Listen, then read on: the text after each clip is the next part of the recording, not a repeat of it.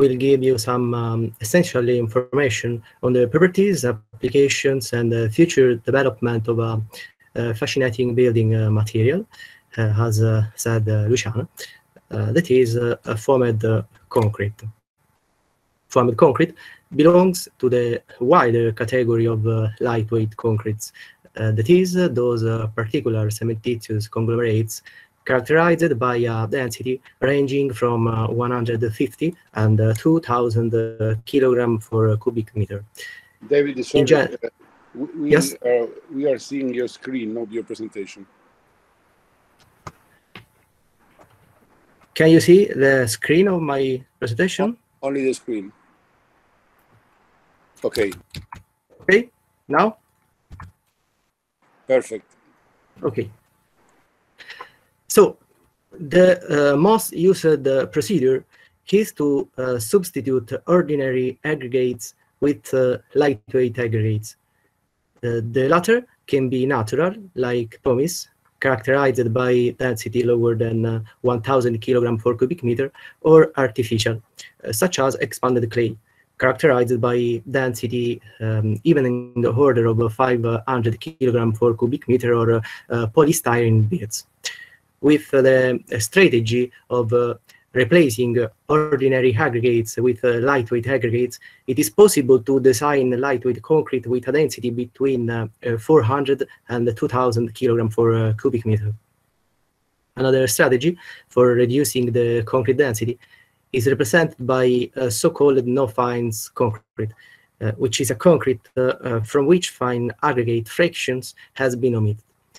Indeed, in this case, the minimum diameter of aggregates used is equal to 5 millimeters. The density of no-fine concrete is comprised between 1,600 and 1,900 kilograms per cubic meter. This solution is often utilized to realize draining pavements. Lastly, in the case the density reduction is obtained through the addition of air bubbles in the cementitious matrix, we have cellular concretes, which can further divided into autoclaved aerated concrete and aerated and formed concrete. In the case of autoclaved aerated concrete, the air bubbles are incorporated through chemical reactions caused during the early stage of the curing by the expanding component present in the mixture. The ingredients forming this material are silica sand, cement, hydrated lime, water, and aluminum powder, the latter being the expensive components.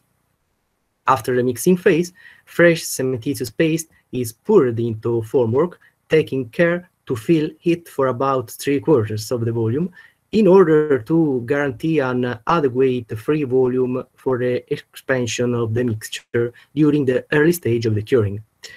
After about 5 hours, materials has reached a consistency that allows to demold it and to cut concrete loads into various elements of the desired size. These elements are then placed into autoclaves, as can be seen in the second photo at the top right of the array.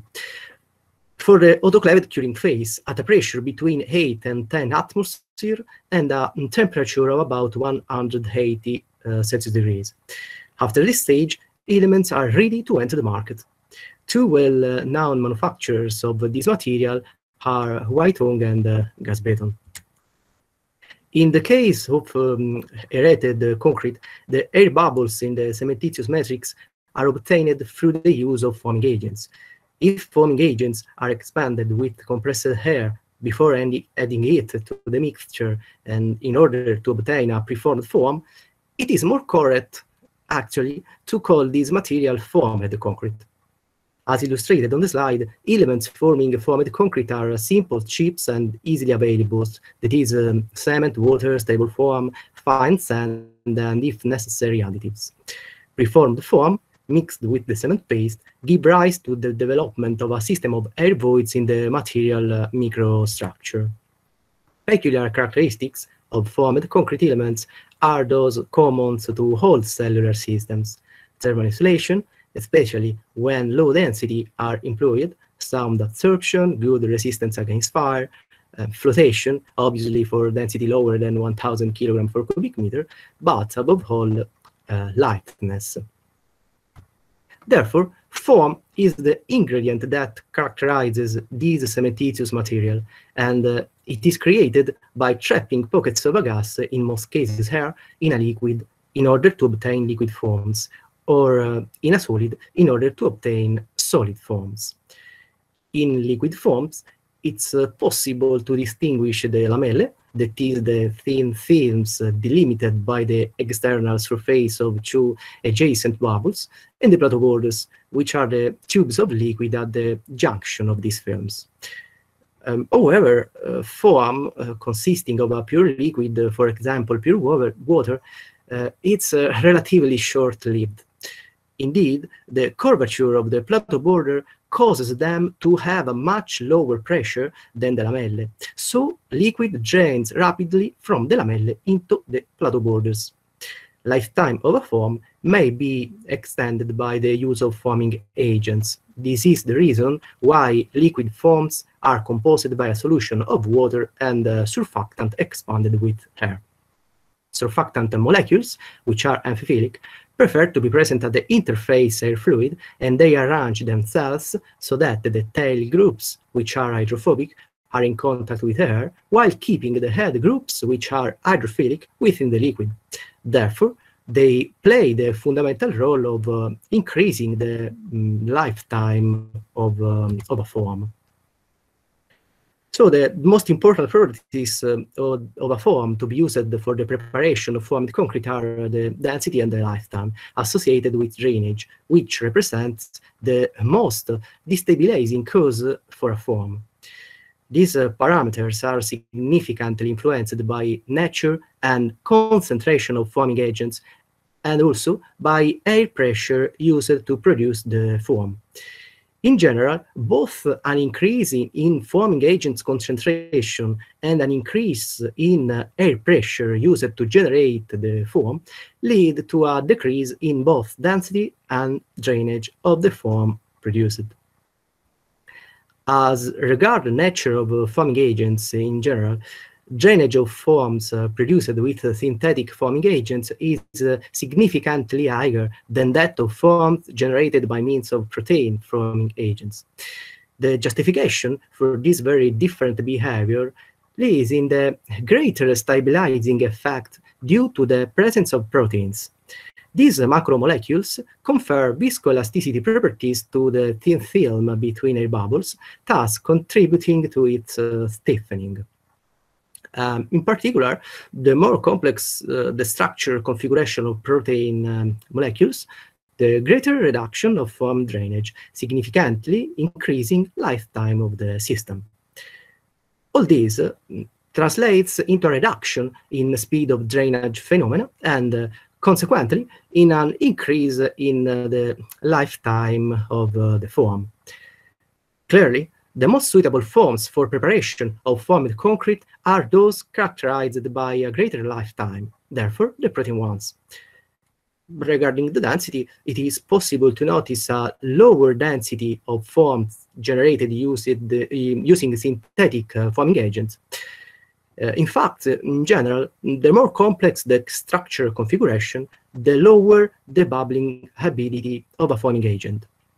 Usually, in the field of formed concrete, foam's density ranges from 50 to 90 kilograms per cubic meter. As I said before, foam is the peculiar ingredient of formed concrete, and it's added to the cementitious paste after a first mixing of the other ingredients.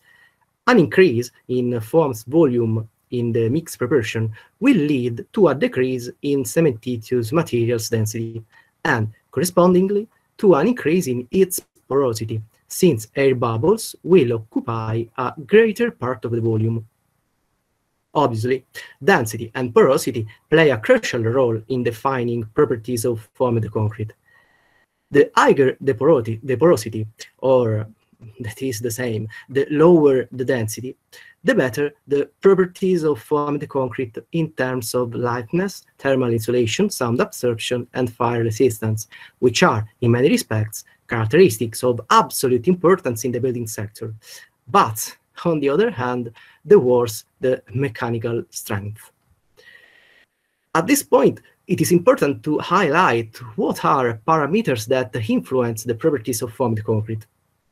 Compared to ordinary concrete, mixed design of formed concrete is much more complicated because in addition to conventional parameters such as water-to-cement ratio, granulometric assortment of aggregates, amount of cement, mineral addition, its properties are influenced by other factors: nature and amount of forming agents, air-to-cement ratio, mixing process, namely type of mixing, mixing intensity, and duration of mixing. Obviously, all these parameters are strongly correlated to each other, and this further complicates the problem.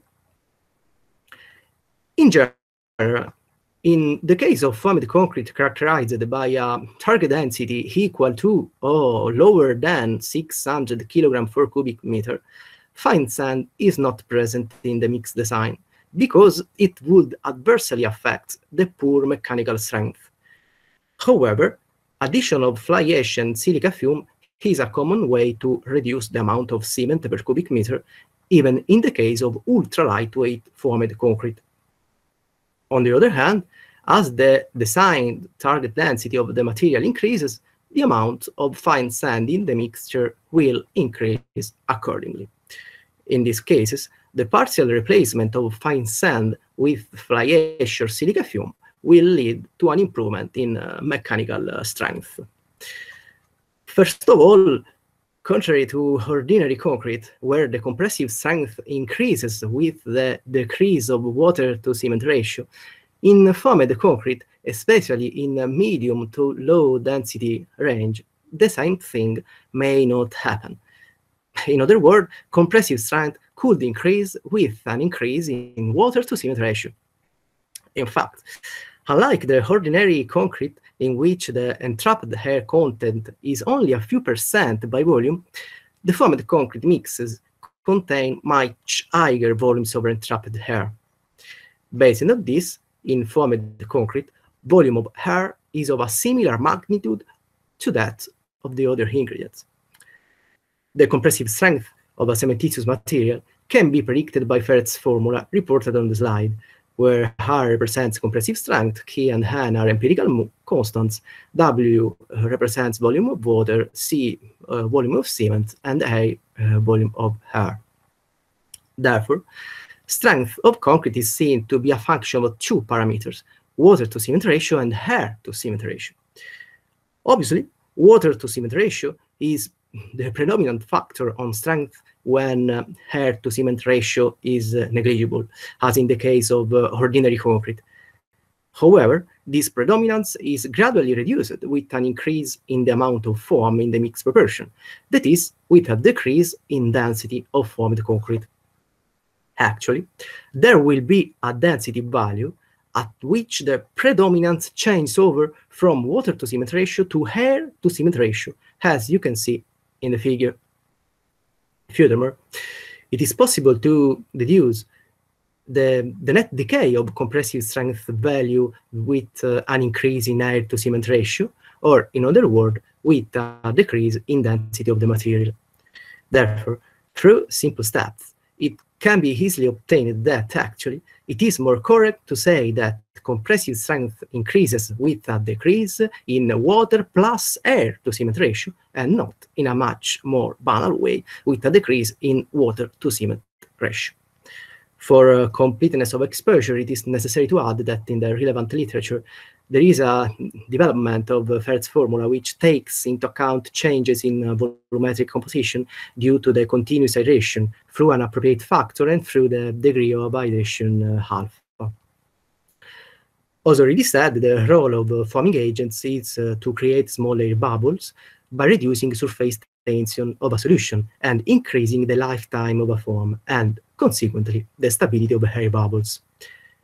Synthetic or protein foaming agents are commonly used, and their effect is evident not only in the properties of foam produced as seen previously, but also in properties of fresh and hardened formed concrete.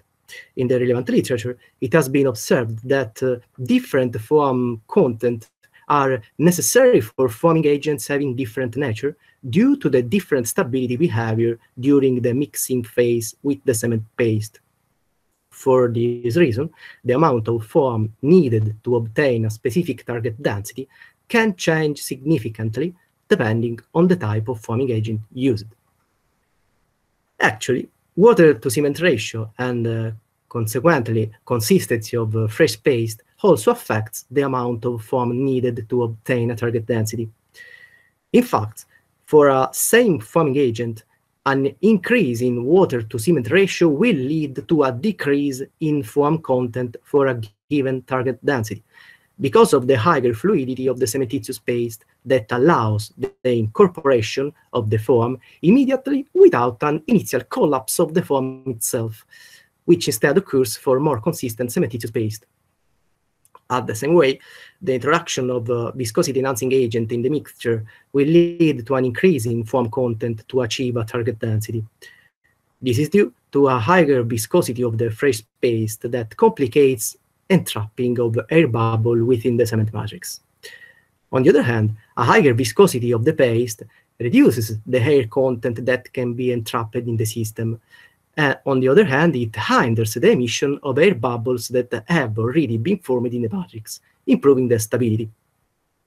Furthermore, also the fineness of the cement used affects the amount of foam, which increases with the increase in the fineness of cement due to the greater surface area of the cement particle.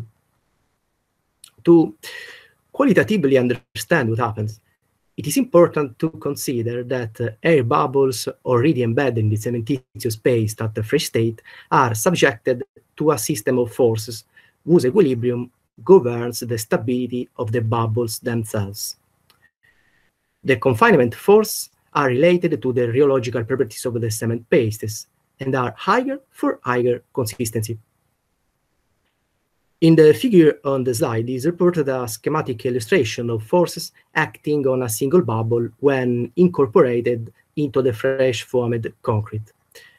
The equilibrium state of the bubble is obtained when are balanced the bubble confinement force, which depends on the consistency of the paste, and hence on the water to cement ratio, on the presence of viscosity enhancing agent, and so on. Then we have the internal bubble pressure related to the air pressure used to produce the foam, the surface tension of the bubbles, and the drainage force, which depend on the type of surfactant used, and the bubble buoyancy force, which depend on the bubble diameter. Nature of foaming agents also strongly influences the hardened properties of formed concrete.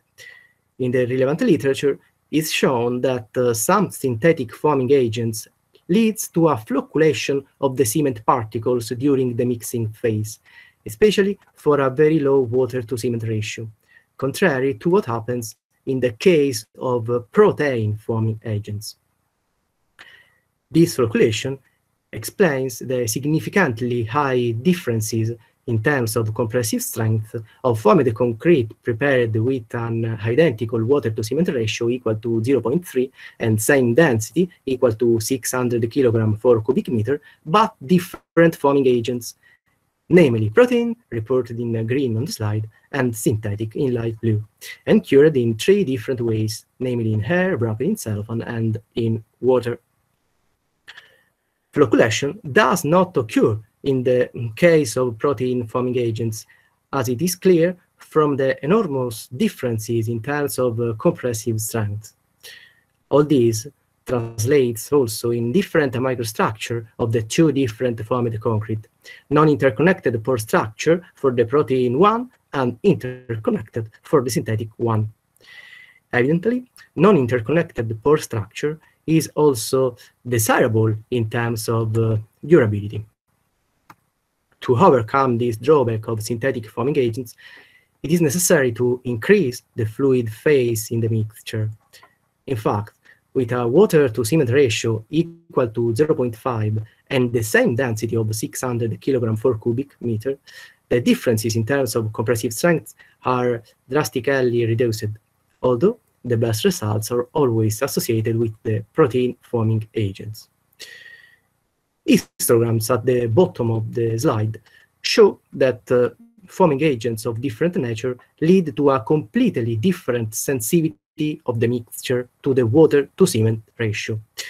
In fact, it is clear that for synthetic foaming agents, an optimal water-to-cement ratio is 0.5, while for protein 1, the optimal water-to-cement ratio is 0.3. However, in any case, the protein forming agents leads to better compressive strength, as was foreseeable in light of the studies of foam previously shown. Evidently, the utopia in the construction field is to obtain a material characterized by all the physical properties that characterize lightweight formed concrete, associated, however, also with good mechanical strength. All this has led many researchers to concentrate their efforts to determine ways to improve mechanical properties of lightweight and ultra-lightweight formed concrete without worsening the lightness. Therefore, in case of equal forming agents, what strategy can be used to improve the compressive strength of lightweight and ultra-lightweight formed concrete? We have two different types of strategies: change in the mixing process or change in the mix design. In particular, addition of silica fume or increase the consistency of fresh cementitious paste. As already said, a key parameter affecting mechanical strength of formed concrete is the mixing phase, in particular the kind of mixer and, above all, the mixing intensity, namely rotational speed of the mixer. It has been demonstrated that an increase in mixing speed from 500 to 2000 revolutions per minute may imply a decrease of the mean diameter of the bubble slightly higher than 75%. The bubble dimensions strongly affect all the properties of formed concrete. Indeed, a reduction of bubble dimensions and, simultaneously, a more homogeneous distribution of the air voids within the cement matrix is associated with higher mechanical strength. Additionally, higher mixing speeds have a deflocculation effect on cement grains dispersed in water medium, produced in a mechanical manner. As you can see from the comparative histograms, the effect of increasing the mixing intensity on the compressive strength is significant.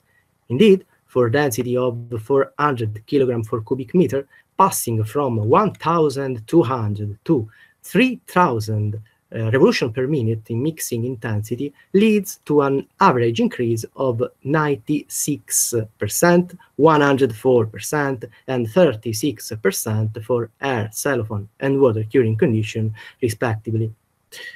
For the case of 800 kilograms per cubic meter, the obtained increase of compressive strength is 18, 32, and 27% for the three curing conditions, respectively. Therefore, an increase in the mixing rotational speed represents a simple strategy to improve the compressive strength of lightweight and ultra-lightweight formed concrete without further mineral or chemical additions. A more common strategy to increase compressive strength is to introduce silica fume in the mix proportion. This mineral addition gives rise to an improvement in compressive strength due to its smaller size than the cement particle and its pozzolanic activity. The comparative histogram shows a significant increase in the compressive strength of ultra-lightweight formed concrete with a density of 400 kilograms per cubic meter in all the curing conditions reported. In particular, there is an increase of about 157, 195, and 225% for air, cellophane, and water curing condition, respectively.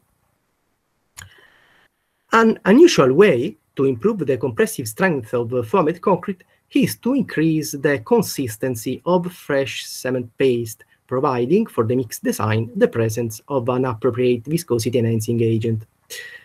The photos on the slide show the significant fresh state differences between the two ultra-lightweight cementitious paste. The more consistent paste is characterized by air bubbles of smaller dimensions and more uniformly distributed within the cementitious matrix. The microstructural configuration implies an increase of mechanical strength and also an improvement of thermal insulation properties, as I will show you shortly. If you remember the equilibrium state of a bubble into the cementitious matrix, this improved microstructural configuration is ascribed to the higher confinement pressure due to the greater consistency of the fresh cementitious paste to which the bubble surfaces are subjected, which improves the stability of air bubbles and prevents them from being exposed. As you can see from the comparative histograms, a higher consistency generally corresponds to a higher compressive strength. A justification for this result may be given in terms of air void distribution and dimensions. Indeed, as already said, the bubble dimensions significantly affects all properties of foamed concrete, and the reduction of bubble dimensions due to the higher confinement pressure to which the bubbles are subjected is associated with higher mechanical strength. In addition to this, the increased consistency of lightweight cementitious paste allows to apply this special concrete through cutting-edge technology such as 3D printing. In this slide, I show you some pictures related to printability tests on foamed concrete characterized by a density lower than 800 kg per cubic meter. It's probably the cementitious material for 3D printing application with the best thermal characteristics to date. In addition, the stabilized air bubbles act as a lubricant, promoting the pumpability of the material, which once released from the nozzle, is able to maintain its dimensional stability and withstand the pressure due to overlying layers, showing excellent buildability properties. Compared to other concrete for 3D printing applications, the substantial advantage of this 3D printable special concrete consists in the possibility to obtain printed elements with density ranging from 150 and 2000 kg per cubic meter. This is a unique peculiarity in the field of 3D concrete printing and allows to realize in an automated and robotized way not only structural elements, but also and mainly non-structural elements such as partition or building envelopes with very high thermal insulation properties, providing new development lines for digital fabrication with concrete. An interesting application could be the realization of multi-layer engineered co-extruded panels characterized by a common material matrix but variable density with both structural and thermal insulation properties. Furthermore, due to the smaller size of the air bubbles of printable foamed concrete compared to those characterizing traditional foamed concrete, the thermal conductivity values associated with printable foamed concrete are lower than those associated not only with classical foamed concrete at the same density, but also with the more expensive and more energy consumer aerated autoclaved concrete at the same density.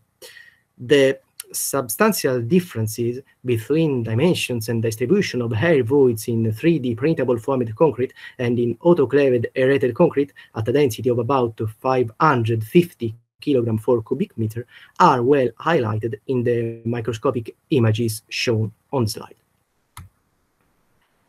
Another interesting research theme concerns the development of strategies that make it possible to achieve good flexural strength without requiring an increase in density. This subject is very important in the low density range because, as you can see from the comparative histograms, without reinforcement, the flexural strength of lightweight foamed concrete is extremely low. In this regard, in the relevant literature, two common strategies are proposed. inclusion of fibers embedded in the cementitious matrix, strategy usable in the field of digital fabrication, and or use of reinforcement grids of glass fibers. The comparative histograms show a significant increase in the flexural capacity of all the samples of lightweight formed concrete, both in the case of the use of reinforcement grids and in presence of fiber embedded in a content of 5% by volume. Looking at the strength values, it is possible to notice that even in the case of the best results, lightweight and ultra-lightweight formed concrete cannot be considered a concrete for structural applications.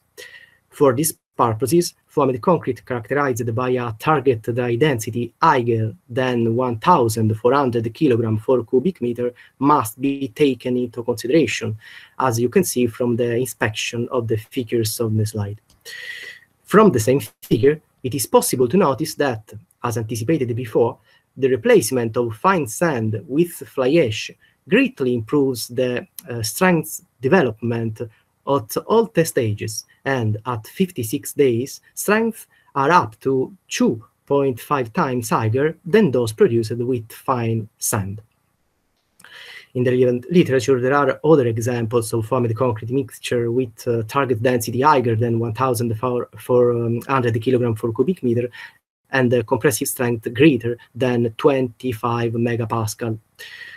However, it must be taken into account that formed concretes are characterized by modulus of elasticity values significantly lower than those that distinguish normal weight concrete with equivalent compressive strength, as can be seen in the second figure. Moreover, formed concretes produced with fly ash, despite the greater compressive strength, exhibit lower modulus of elasticity values. Obviously, these could have some implications for the use of formed concrete in structural applications, as deflection could be expected to much higher. To overcome this limit, it may be useful to employ structural elements characterized by suitably studied cross-section. Hence, particular attention must be paid to serviceability limit state verification of the structure. Here are different possible fields of application of formed concrete based on density. As you can see, it is possible to exploit this material for both non-structural and structural purposes. So in conclusion, the utopia in the construction field is to realize a material characterized by lightness, very good mechanical properties, and excellent performances in terms of fire resistance and thermal insulation. Having the chance of varying formed concrete's density from 150 to 2,000 kg per cubic meter, and thanks to the latest developments that allow it to be processed via digital fabrication, it represents a cementitious material that can manage to make building elements characterized by antithetical properties, such as mechanical strength and functional feature. Here, some references to deepen this field of research. So that's all. I hope I've respected my speaking time. Thank you for the attention.